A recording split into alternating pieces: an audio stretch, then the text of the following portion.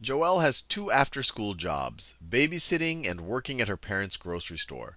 Working at the grocery pays her $12 an hour, and babysitting pays her $9.50 an hour. Last week she worked 19 hours in total. That looks like a statement that could lead to an equation. Last week she worked 19 hours in total, and she earned $56 more at the grocery store than she did babysitting. That looks like another statement that could be an equation. She earned $56 more at the grocery store than she did babysitting. And then they ask us, how many hours did she work at each job? So they want to know. So let's define some variables here. Let's define time babysitting. So T sub B is equal to hours babysitting. Hours babysitting. Babysitting. And let's define T sub G as hours at the grocery. Hours at the grocery. Hours at the grocery. So they want us to figure out what was T sub B and T sub G. What were the hours at the babysitting and what were the hours of the grocery? Now, they tell us that she worked 19 hours total. So that blue statement says that the sum of these two is going to be 19. So the time she worked babysitting plus the time she worked at the grocery store is going to be equal to 19 hours. Now the other statement, this by itself, obviously we can't solve for these. We need another constraint. They said that she earned $56 more at the grocery store than she did babysitting. So let me define two more variables here. So this is the pay babysitting. This is the pay babysitting, her total pay babysitting. And let's say P sub G is equal to the pay at the grocery store.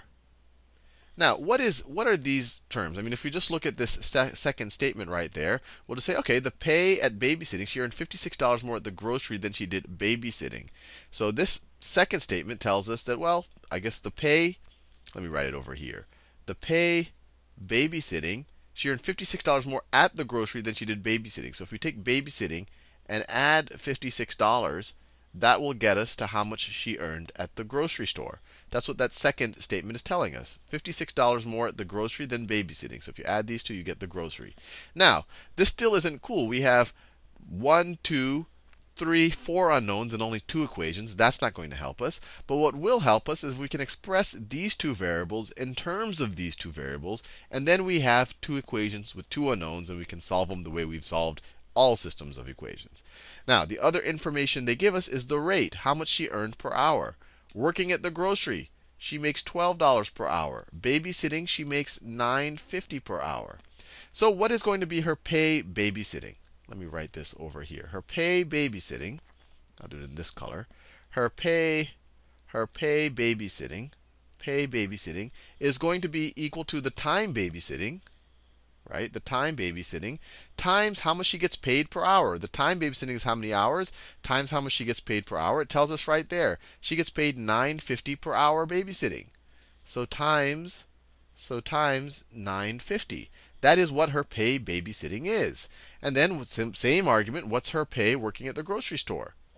Her total pay working at the grocery store, her pay at the grocery is going to be equal to the time at the grocery times the rate that she gets paid at the grocery, $12 per hour. So times $12 per hour. And this hopefully is intuitive. If I'm making $12 per hour and I work for, I don't know, 3 hours, I'm going to make $36. I would just multiply these two. If I worked 2 hours at $9.50, I'm going to make $19. That's all this is, the total pay. So now we can take these two expressions. We could take this expression and substitute it back into that equation right there. And then we'll have an equation that's only in terms of the time babysitting and the time at the grocery store. So let's do that. So this first term right here, her total pay babysitting, that is this expression right there. So let me write it right here. So $9.50 times the time babysitting. So I'll just write 9.5 times time babysitting.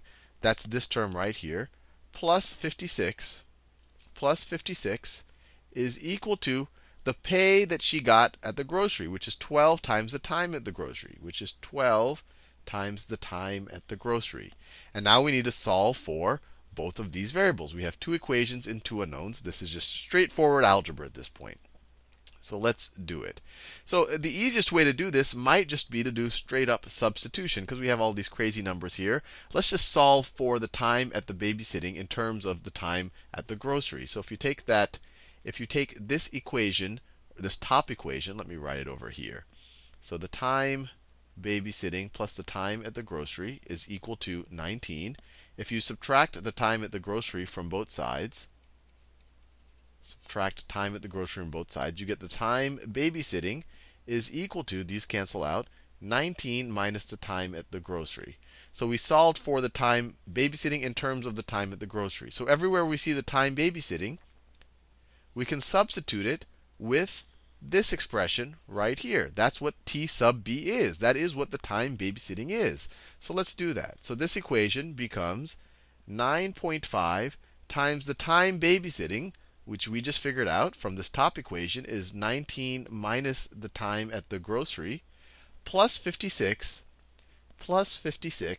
is equal to 12 times the time at the grocery. And now we just have to solve for the time at the grocery. So 9.5 times 19. 9.5 times 19. That's a little bit of a hairy. Let me just do it over here on the right side right here. So if I have 19 times 9.5, 5 times 9 is 45. 1 times 5 is 5, plus 4 is 9. And then we have a 0 here. 9 times 9 is 81. 9 times 1 is 9, plus 8 is 17. 17, so 5 plus 0 is 5. 9 plus 1 is 10. 1 plus 7 is 8. You just have a 1 there, and you have one number behind the decimal point. So it's 180.5. So 9.5 times 19 is 180, 180.5, minus 9.5 times the time at the grocery, minus 9.5 times the time at the grocery, plus 56 is equal to 12 times the time at the grocery. Now what's 180.5 plus 56? So 180 plus 50, let's add just those two terms. 180.5 plus 56, just to simplify it. 180 plus 50 would be 230, so this will be 236.5. 236.5 minus 9.5 times the time at the grocery is equal to 12 times the time at the grocery.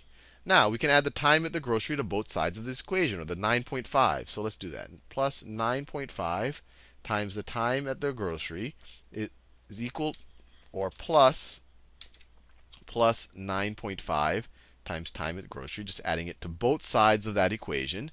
And we are left with the left-hand side, that cancels out. We just have 236.5 is equal to 12 plus 9 is 21. So this is going to be 21.5. It's equal to 21.5 times the time she spent at the grocery. So now we can just divide both sides of this equation by 21.5, and we figured out how long she spent at the grocery. So let's do that. Divide both sides by 21.5. So that cancels out. The time she spent at the grocery is going to be equal to that thing. And let's see what that is. We get 21.5 goes into 236.5. Let's multiply both of these numbers by 10. So this is the same thing as 215 going into 2,365. The decimal goes right there. 215 goes into 236 one time. 1 times 215 is 215. And then we can subtract. Let me scroll down more. This problem is hairier than I thought it would be. So 36 minus 15 is 21. So 21. Bring down the 5. And lucky for us, that's pretty straightforward. 215 goes into 215 one time. 1 times 215 is 215. Subtract, you get no remainder. So the time at the grocery store is 11, or 11 hours. Now we can go and substitute back to figure out her time babysitting.